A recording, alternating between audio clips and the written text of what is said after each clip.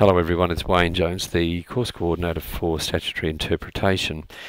Just some comments about Chapter 1 in case you were tempted to jump that chapter in the textbook. It is very much introductory, but there are about 3 or 4 comments I wanted to make about some major issues which will make sense of the next 12 weeks if you pick up on them. First of all, note the comments regarding legislation and the common law. Why are we doing statutory interpretation? Well, essentially because legislation is such a prominent source of law these days. Firstly, so much of the new law is made not through common law but through the introduction of new legislation. And secondly, because so many cases which come to court rely on an element of statutory interpretation for an outcome. Good example might be a simple accident at work. The question may well be whether there's been any negligence. Part of the resolution of that problem might involve deciding whether there's been negligence in accordance with some statute. So, for example, whether workplace health and safety legislation has been breached. Second thing is, have a look at the role of the courts in statutory interpretation, very much limited by the separation of powers document. So a court cannot improve or rewrite or develop the law. That's not its role. What it's there for is to interpret the law, is to interpret the legislation. And so what that means is that although there are some comments that have been made over the page about the historical basis for the conflict between common law and statute, really these days the big issue is the role of the courts in the light of the separation of powers doctrine. So not there to make new law, really there to interpret. And so that's why I think we're going to find that statutory interpretation is such an important area, those 2 issues alone. Next point, start making a dictionary of terms. I think you'll find that useful. The 2 that are mentioned straight up in the first chapter are the terms interpretation or construction. Up to you, well, your call really, but the textbook authors suggest that interpretation is normally used when you're talking about a single word, whereas construction is more about the whole section or the whole provision. So just a hint, just a suggestion, start making a dictionary of terms of your own so that you can quickly refer back to those, the terms that you're going to see pop up a lot over the next 12 weeks. Generally, with respect though to statutes and common law, I think the proposition is going to be that statutes do take a superior position. They are the superior source of law.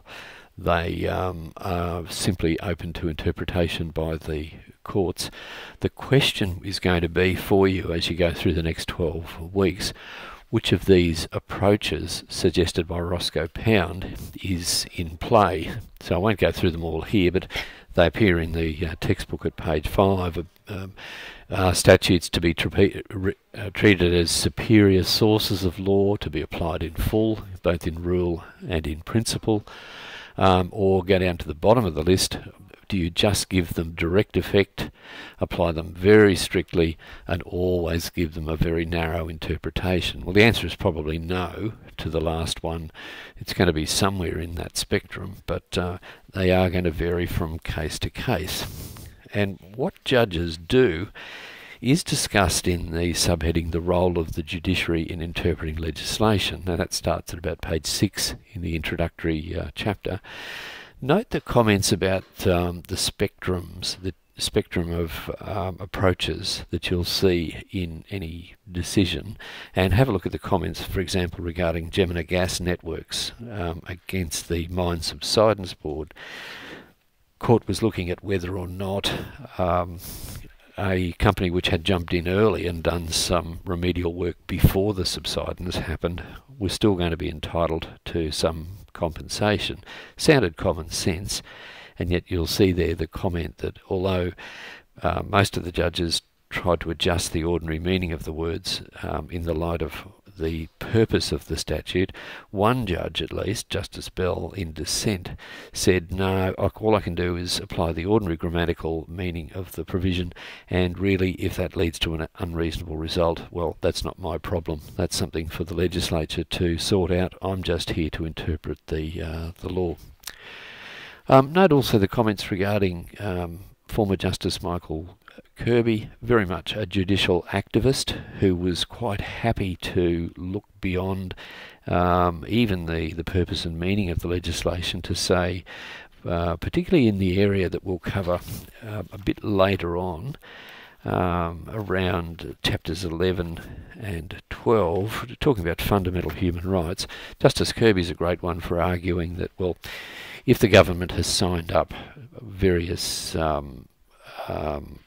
human rights treaties, then that's how we should interpret any law that the government makes after that point, by taking into account what those treaties have got to say. So surely the government wouldn't be making laws that were contrary to treaties about basic human rights. But more about that a few chapters down the track. But for now, just note those comments about the arguments for and against formalism, reading the black letter, or judicial activism, meaning that you're trying to make the law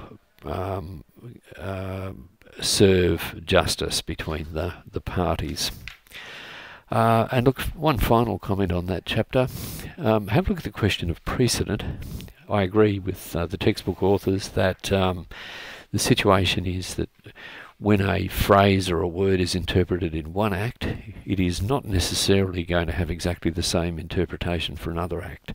So to give you a made-up example, if, for example, the courts had to determine the meaning of the word motor vehicle under trade practices legislation, and they did come up with a meaning, it would not necessarily be binding if the court was asked to come up with a similar definition, say, in the criminal code. So anyway, have a look at that, but just bear that in mind, that the words are always defined in the context in which they are used, and we'll talk about context down the track in a couple of weeks' time. But they're my comments on that first chapter. There's just a couple of things to note which will stand you in good stead for the next 12 weeks. Thanks for listening. Next week we'll talk about in chapter 2, we'll talk about creation of legislation.